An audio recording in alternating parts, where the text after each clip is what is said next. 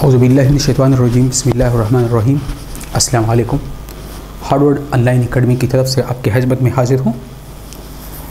Subject है psychology subject में हम आज का हमारा टॉपिक है पर्सनालिटी असेसमेंट मेथड। हम जब पर्सनालिटी असेसमेंट करते हैं तो बुनियादी तौर पर साइकोलॉजी में जो मेन एरिया है दैट इज़ पर्सनालिटी है, जो कि साइकोलॉजी बेसिकली दो अल्फाज Greek word psycho and logy, यानी mind and study, the study of mind, the reasoning of mind, या इसके अलावा थिंकिंग अबाउट माइंड। इसके बारे में हम इस सब्जेक्ट में पढ़ते हैं। इस एरिया सब्जेक्ट का जो एरिया है दैट इज़ अबाउट द, ये एरिया जो है अबाउट द बिहेवियर के हवाले से, साइकोलॉजी के हवाले से है, साइकोलॉजिकल प्रोसेस के हवाले से। तो पर्सनालिटी असेसमेंट मेथड के हवाले से आज हम बात करेंगे तो इसमें बुनियादी तौर पर ये है paper and pencil personality test, computer administrated personality test, objective test of personality, और इसके अलावा items in the formal can be answered, scored, analysis and interpreted correctly. तो ऑब्जेक्टिव मेथड्स, एक तो हम ऑब्जेक्टिव मेथड इस्तेमाल करते हैं जिसमें पेपर पेंसिल इस्तेमाल करते हैं, कंप्यूटर इस्तेमाल करते हैं और उनकी मदद से मल्टीपल चॉइस या डिफरेंट क्वेश्चन, स्मॉल क्वेश्चन पूछते हैं और उनके बेस पे एक रिजल्ट तक पहुंचते हैं, एनालिसिस करते हैं। व्हाट इज़ ऑब्जेक्टिव क्या है? प्रॉब्लम ऑफ सेल्फ रिस्पेक्ट है। फिर उसके बाद reaction against objective test, moving away from norms more personalised, एक नॉर्म से जनरल से टुवर्ड पर्सनलाइज की तरफ, मोर पर्सनलाइजेशन की तरफ हम इसमें जाते हैं। मिसाल के तौर पर प्रोजेक्ट स्ट्रक्चर जो है अनस्ट्रक्चर की तरफ जाते हैं, इसके अलावा कॉन्शियस से अनकॉन्शियस की तरफ या अनकॉन्शियस से कॉन्शियस की तरफ। तो इस तरह एक फ्लो इसमें है। तो ऑब्जेक्टिव टेस्ट जो हम करते हैं पर्सनालिटी असेसमेंट के हवाले से, जो मुख्तलिफ लेवल पर हम कर लेते हैं, तो एक प्रोजेक्टिव मेथड है। प्रोजेक्टिव मेथड में रिसर्च, ये रिसर्च टेस्ट है। इसमें थॉट्स प्रोसेस को हम प्रोसेस को स्टडी करते हैं। Moving away from norm reference, objective test से but over the years psychologist we develop norms and standard to interpret the result. Psychometric sound is issue, psychometric soundness is issue, some consider this is structure, interview not a test. तो इसमें मुख्तलिफ़ किस्म के हमारे पास जो psychologist है, ये मुख्तलिफ़ किस्म के साइकोलॉजिस्ट जो है मुख्तलिफ़ टेस्ट जो है वो कन्वे करते हैं मुख्तलिफ़ किस्म के। तो इसमें अगर हम इसकी बात करते हैं तो इसमें बुनियादी तौर पर ये होता है, in the following exercise please try to give your honest response what and your mind immediately, जो आपके माइंड में इमीडिएटली आता है उसका रिस्पांस देना होता है। सम टाइम हम ये करते हैं कि जो माइंड में हमारी अपनी मर्ज़ी के मुताबिक लोग करते हैं, लेकिन इसमें माइंड में जो कुछ आता है उसके मुताबिक हमें रिस्पांस देना चाहिए और उसके मुताबिक ही रिस्पांस होता है। तो रिस्पांस का ताल्लुक माइंड के हवाले से ही। तो जब हम असेसमेंट की बात करते हैं तो असेसमेंट में बुनियादी तौर पर जिस चीज़ की हम बात करते हैं तो वो ये है कि माइंड में जो कुछ आ जाए उसको हमने बनाना है, उसको हमने बताना है, और don't worry about whether it is socially acceptable या नॉट। अब टेस्ट में एक जो मेन इशू है, जो एथिकल प्रॉब्लम है, ये होता है कि हम समटाइम ये कर देते हैं कि it is not socially approve नहीं है, सोशली प्रॉब्लम है, सोशली एक्सेप्टेबल वैल्यूज़ नहीं है। तो इसके प्रॉब्लम में अब नहीं पढ़ना चाहिए, because there will be no ethical or legal consequences. The instruction has put as this in writing. The instructor ने इसको, आप जब इंस्ट्रक्टर होता है, जो आपका टीचर होता है, जो आपका साइकोलॉजिस्ट होता है, और पहले से आपको बताता है कि आप जवाब दें, इसके कोई लीगल कॉन्सिक्वेंसेस भी नहीं है, कोई एथिकल कॉन्सिक्वेंसेस भी नहीं है, कोई सोशल कॉन्सिक्वेंसेस भी नहीं है। आप जिस चीज़ को देखें उसका जवाब आप दें अकॉर्डिंगली। अब मिसाल के तौर पर आपने इस पिक्चर को देखा, इस पिक्चर से आप क्या तासुर लेते हैं, आपके क्या मीनिंग आता है, फिर ये पिक्चर आप देख लें, फिर इसके बाद जो है ये पिक्चर आप देख लें, फिर इसके बाद आपने ये पिक्चर देख ली, फिर इसके बाद आप ये पिक्चर देख लें। तो इन पिक्चरों को देखने से, जब हम इन पिक्चरों को देखते हैं ना, ये मुख्तलिफ़ किस्म के आपके माइंड में मुख्तलिफ़ क्वेश्चन इमर्ज होती है, मुख्तलिफ़ किस्म के जो है आपकी थिंकिंग जो है वो इमर्ज होना चाहिए। साइकोलॉजिकल असेसमेंट बेसिकली आपके माइंड के अंदर की बिहेवियर की असेसमेंट होती है, आपके माइंड के अंदर की बिहेवियर की जजमेंट होती है, और ये टेस्ट करना होता है कि आपका माइंड किस लेवल पे जा रहा है, किस लेवल पे इनके अंदर थिंकिंग प्रोसेस हो रही है, और किस लेवल पे उनकी लाइकनेस डिसलाइकनेस हो रही है, किस लेवल पे। तो इसके हवाले से हम इसको जज करते हैं और इसकी जजमेंट होती है। ये मुख्तलिफ़ किस्म के पिक्चर हम देख सकते हैं जिसमें मुख्तलिफ इशूज़ है। अब आते हैं प्रोजेक्टिव मेथड।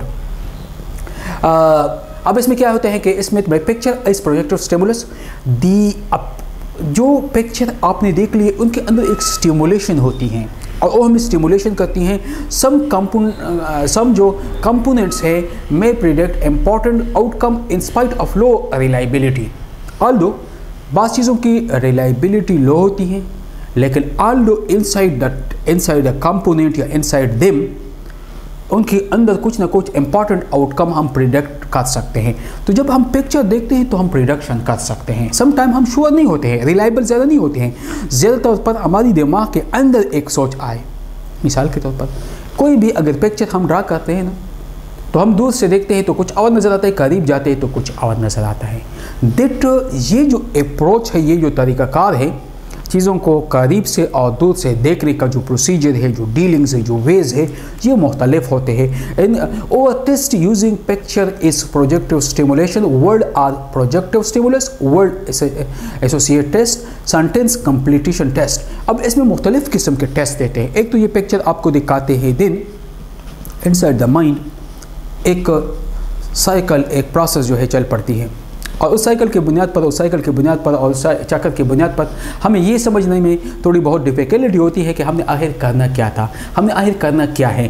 तो इस हवाले से क्लियरली रिलायबली चीज़ हमें नज़र नहीं आती है, लेकिन हम किसी लेवल तक उस चीज़ के बारे में कुछ ना कुछ जो है और जजमेंट कर सकते हैं। या सब वर्ड कंप्लीटेशन टेस्ट है, जिसमें बाज़ स्पेल जो है, बाज़ वर्ड जो है उसको मिस करते हैं, उसकी कंप्लीटेशन टेस्ट होती हैं। इसके अलावा सेंटेंस कंप्लीटेशन टेस्ट है, जिसमें सेंटेंस के अंदर बाज़ वर्ड को मिस करते हैं, तो हमने उन वर्ड को लगा के सेंटेंस को कंप्लीट करनी है। तो ये प्रोजेक्टिव मुख्तलिफ़ किस्म के टेस्ट है जो कि हम कंडक्ट करते हैं या हमारी कंडक्शन होती हैं। फिर उसके बाद प्रोजेक्टिव मेथड, प्रोजेक्शन मेथड जो है उसमें हम ड्राइंग करते हुए often for children who have limited verbal skills, उसके लिए फिर हम मल्टी डायमेंशनल अप्रोच पे चले जाते हैं। और मल्टी डायमेंशनल अप्रोच में उसके लिए होते हैं को ड्रा करते हैं किसी पिक्चर को, उसके बारे में उनसे पूछा जाता है affected by drawing scale, projective method in perspective, assumption, projection, hypothesis, stimulation, variable, psychometric considerations. ये ऑल थिंग्स है, ये ऑल चीज़ें हैं जिसके बारे में फिर आपसे पूछा जाता है या जिसके बारे में आपको बताया जाता है। In 30-year-old, she is attractive and has a doctorate in nuclear physics from MIT. Her career is considered very successful because the age of 30 she become a full professional in the UCLA. अब आप देखते हैं कि ये Mary हैं और 35 year as है, 35 year में she has doctorate, she has PhD and she become the successful professor, but she has problem in the relationship. Although by profession intelligence base पे she is successful and she has a successful अब life भी है, लेकिन उसकी problem relationship में problem है। She tried री harmonise and were approve by several mains but none of them continue with her after 3 meetings. How can you help her, what personally assessment approach will use.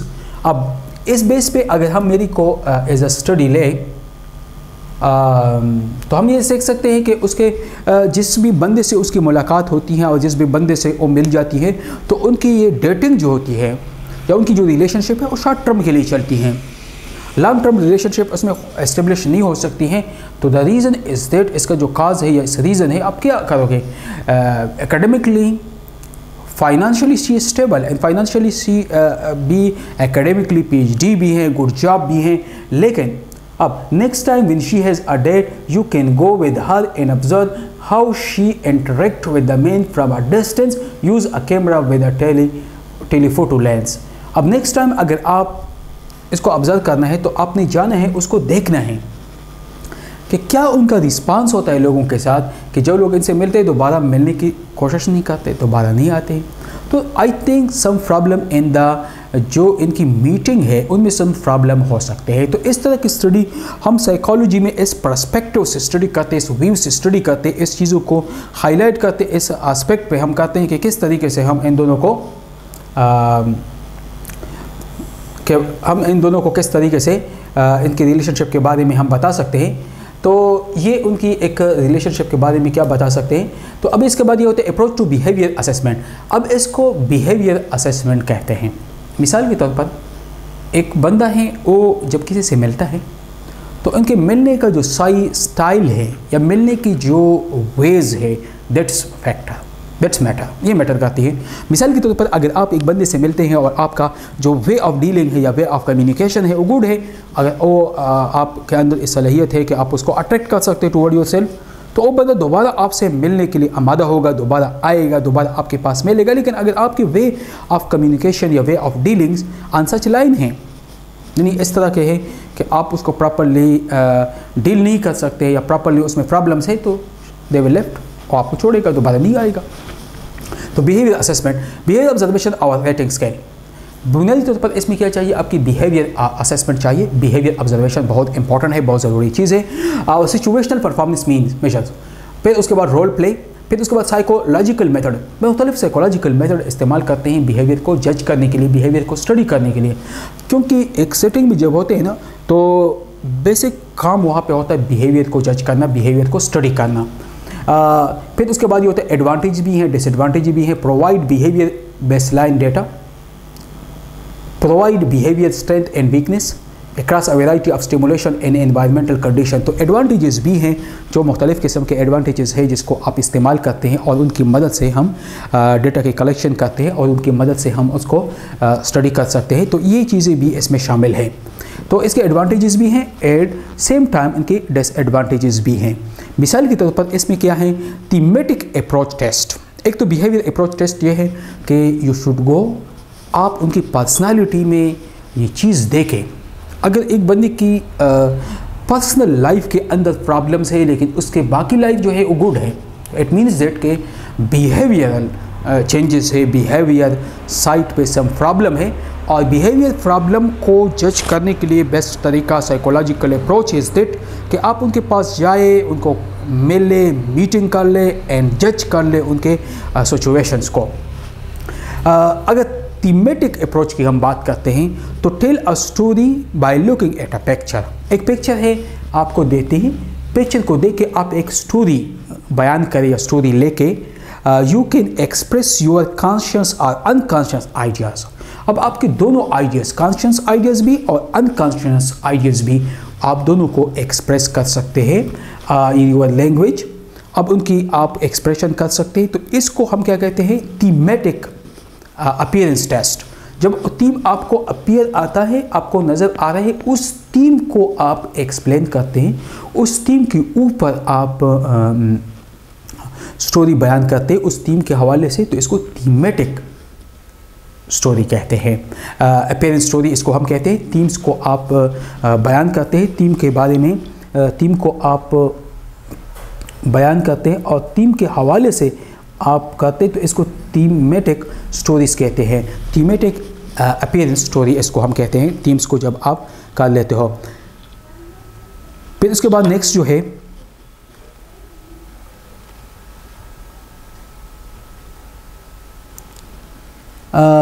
Women in the picture is a female scientist. अब आप एक picture दिखाते हैं और picture आप देख लेते हैं कि वहाँ पे एक केमिस्ट्री लैब है, एक वुमेन जो है वो वहाँ पे कुछ एक्टिविटी कर रही है वहाँ पे। अब वो बुनियादी तौर पर आप स्टोरी क्या लिखोगे कि वो वुमेन जो है बुनियादी तौर पर she is a picture is a female, she is scientist and she is brilliant, she is under supervision है of male scientist. The man is not good as women but he is the boss, he will take the finding is his own and claim the credit, it is unfair। unfair mean अब आपको दिखाते हैं एक picture, उस picture में एक औरत है, एक फीमेल है और वो काम कर रही है और वो मुख्तलिफ़ किस्म के और एक्सपेरिमेंट जो है और टूल जो है उसको जज कर रही है। और उसको जब हमने देखा कि किस तरीके से उनकी जजमेंट हो रही है, तो अगर तो दैट इज़ अनफेयर, या अनफेयर मीन से या अनफेयर वे है। लेकिन फिर हमने इसको जज करना है कि किस तरीके से उसका जो बॉस है जो उसके ऊपर सर के ऊपर खड़ा है और वो चाहता है कि ये एक्सपेरिमेंट कंडक्ट कर ले और एक्सपेरिमेंट के फाइंडिंग ये हासिल करे और दिन उस फाइंडिंग को ये कम्युनिकेट कर ले और अपने लिए इस्तेमाल करे और अपने उसके लिए, तो दैट इज़ स्टोरी। तो इसको देख के एक स्टोरी जो है हम बनाते हैं। फिर उसके बाद ये होते मेल और फीमेल में डिफरेंट चीज़ें हैं। मिसाल नीड फॉर अचीवमेंट का जो नीड है ये तकरीबन मेल में ज़्यादा है और फीमेल में इसके हवाले से पर्सनालिटी में मेल हमेशा अचीवमेंट के पीछे पड़ा रहता है। मेल का जो मेन फोकस है that is over the achievement. तो 5.8% पर्सनालिटी में जो फैक्टर है date is achievement factor mail में, और 5.6% जो है फीमेल में है।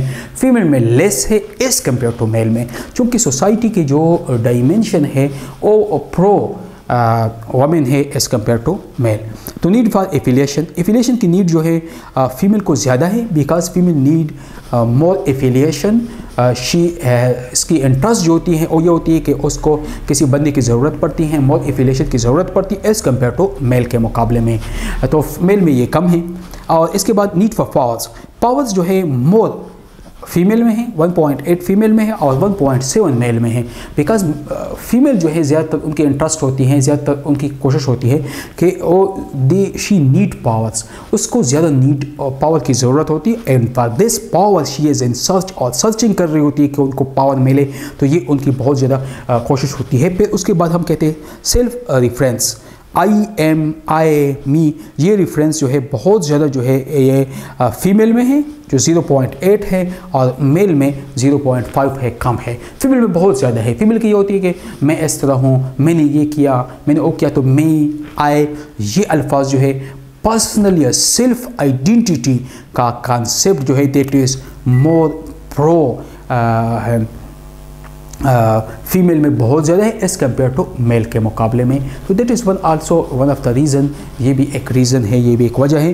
फिर उसके बाद है सोशल वर्ल्ड, सोशल वर्ल्ड जो है मोर फीमेल मोर सोशल है देन मेल के मुकाबले में।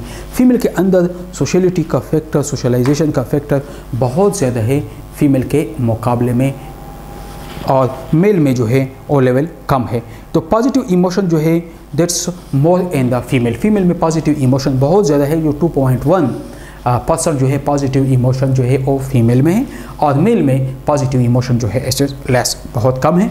एंड देन जो हम नेगेटिव इमोशन की बात करते हैं तो नेगेटिव इमोशन आल्सो फीमेल में ज़्यादा है, मेल में कम है।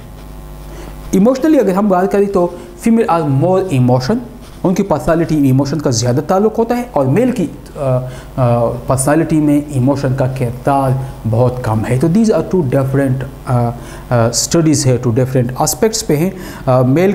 मेल लेस इमोटिव है और फीमेल जो है मोर इमोशनल है, बहुत ज़्यादा इमोशनलिटी इसमें है।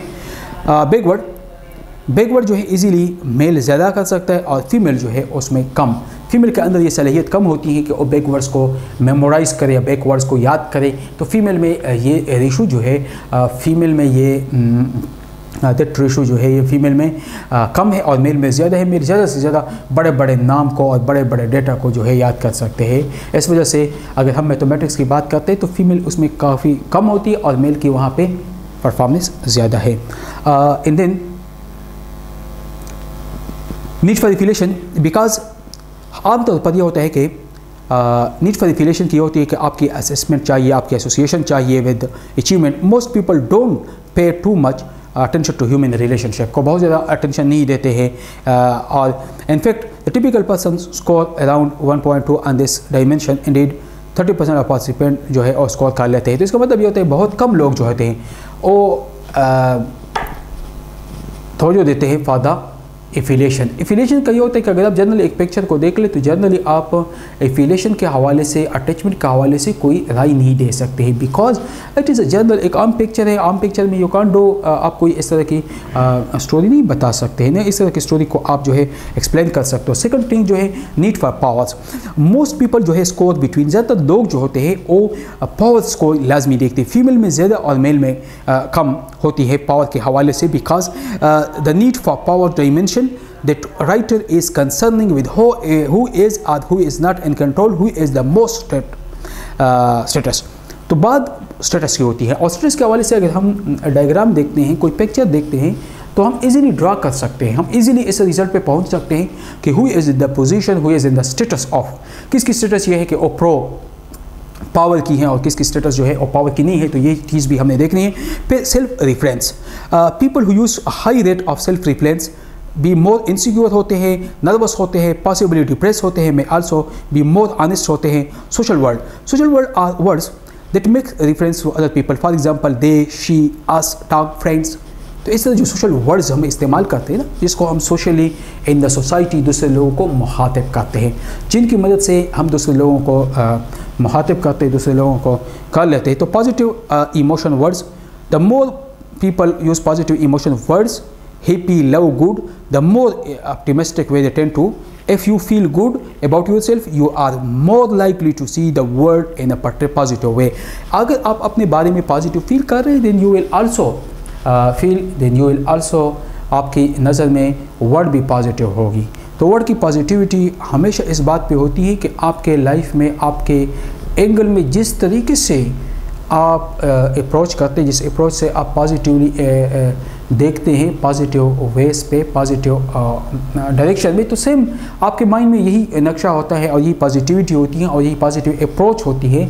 तो इस पॉजिटिवली को हम देखते हैं और इसकी बुनियाद पर हम इसको इमोशन के बुनियाद पर हम इसको चलाते हैं. तो पॉजिटिव वर्ड का बहुत ज़्यादा कंट्रीब्यूशन होती है.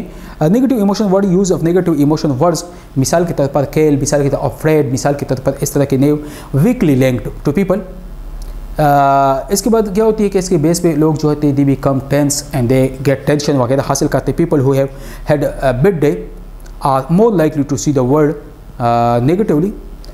जो बैड डेज है दे गेट नेगेटिव वर्ड्स हासिल करते हैं और जो बैड डेज नहीं है वो नेगेटिव वर्ड हासिल नहीं कर सकते. तो इसका ताल्लुक इन लोगों का एक इससे भी ताल्लुक है, इस चीज़ से भी इनका ताल्लुक है जिसमें ये होते हैं. तो मेन इम्पॉर्टेंट एलिमेंट जिसके हवाले से हमने बात करनी है तो दैट इज़ कि आपके वर्ड्स बहुत important. With big words, with more than a 6 letter, जो 6 लेटर से बड़े बड़े अल्फाज हो, क्योंकि जिनमें लेटर की बहुत ज़्यादा इम्पॉर्टेंट चीज़ जो है वो लेटर की है कि जो लेटर हम बयान करते हैं या जिन लेटर के हवाले से, तो इन लेटर का बहुत इम्पॉर्टेंट रोल होता है किसी उसमें. तो रोल होता है बिग जो वर्ड्स हैं. तो बिग जो बिग वर्ड्स होते हैं, use big words is weekly related to hire grades and standards code. People who use a high rate of the big words also tend to less emotional and psychologically आमतौर पर less emotional होते हैं. वो लोग जो कि बड़े बड़े अल्फाज इस्तेमाल करते हैं, बड़े अल्फाज से जिनका वास्ता होता है, तो इन लोगों के बारे में इनकी बहुत कम रेटिंग होती है, बहुत कम. और ये लोग जो है देखें नो अबाउट थिंग्स के बारे में ये जानते हैं या थिंग्स के बारे में इनकी नोविंग्स होती है. तो फिर big picture, the about interpretation में हम कह सकते हैं कि जब एक पिक्चर देखते हैं तो हम एक इंटरप्रिटेशन बना सकते हैं. हम एक डेटा को वहाँ से तो हम जो पिक्चर देखते हैं तो पिक्चर की बुनियाद पर हम कुछ रिज़ल्ट भी ड्रा कर सकते हैं और उन रिज़ल्ट की बुनियाद पर फिर हम आगे चल के जो है एक असेसमेंट बना सकते हैं. तो इस तरह जब हम पिक्चर को देखते हैं साइकोलॉजिकल, अब हमने जिन चीज़ की तरफ आनी है जो बुनियादी चीज़ है, the main thing is that के जब पर्सनालिटी की असेसमेंट होती है तो पर्सनालिटी बुनियादी तौर पर इट इज़ अ टेस्ट. ये एक टेस्ट है जिसके ज़रिए से हम पर्सन के लाइकनेस, डिसलाइकनेस, पर्सन के एटीट्यूड, पर्सन के रवैये, उनकी बिहेवियर के हवाले से हम स्टडी करते हैं. उनकी बिहेवियर को हम फाइंड करते हैं कि उनकी बिहेवियर क्या है, किस तरीके से लाइकनेस है, क्या उनकी रुझान है, किस लेवल पे वो जाना चाहता है, किस तरीके से उनकी इंटरेस्ट है. तो इन तमाम चीज़ों को इसलिए जब एक पिक्चर उनके सामने रखते हैं और एक औरत और एक मर्द को, तो फिर उनके तो ज़्यादातर पर उनकी कोशिश क्या होती है मुख्तलिफ एस्पेक्ट्स पे. कोई इसमें पावर को देख रहा होता है, कोई सेक्स के पावर को देख रहा होता है, कोई फिजिकल पावर को, कोई जो है लोग जो है वो उनकी जो एकेडमिक पावर को कि किसकी पावर ज़्यादा है, किसकी अथॉरिटी ज़्यादा है, तो इन चीज़ों को देखते हैं. और कोई बंदा जो होता है वो इसमें शॉर्ट और लॉन्ग टर्म्स वर्ड इस्तेमाल करते हैं. मिसाल के तौर पर फीमेल जो है वो शॉर्ट वर्ड और मेल जो है long term more than sex अल्फाज के जो वर्ड है उनको इस्तेमाल कर सकते हैं. तो इस तरह एक जजमेंट हम करते हैं, असेसमेंट करते हैं पर्सनालिटी. तो पर्सनालिटी असेसमेंट के लिए जो बेसिक चीज़ है, जो मेन चीज़ है, जिसकी रिक्वायरमेंट्स है, जिसकी ज़रूरत है, जिसको हम इस्तेमाल करते हैं या कि हम यूज़ कर सकते हैं, तो दिट्स थिंग जो है वो है एक पिक्चर बेस्ड. जब हम उनके सामने पिक्चर रखते हैं और फिर उस पिक्चर की बुनियाद पर उनसे हम एक इंटरव्यू लेते हैं, हम उनको एक जजमेंट देते हैं, तो दिट इज कॉल्ड, इसको हम पर्सनालिटी असेसमेंट कहते हैं. तो today our topic was about the personality assessment का हवाले से. उम्मीद है ये लेक्चर आपको पसंद आई होगी. Thank you. अल्लाह हाफिज़.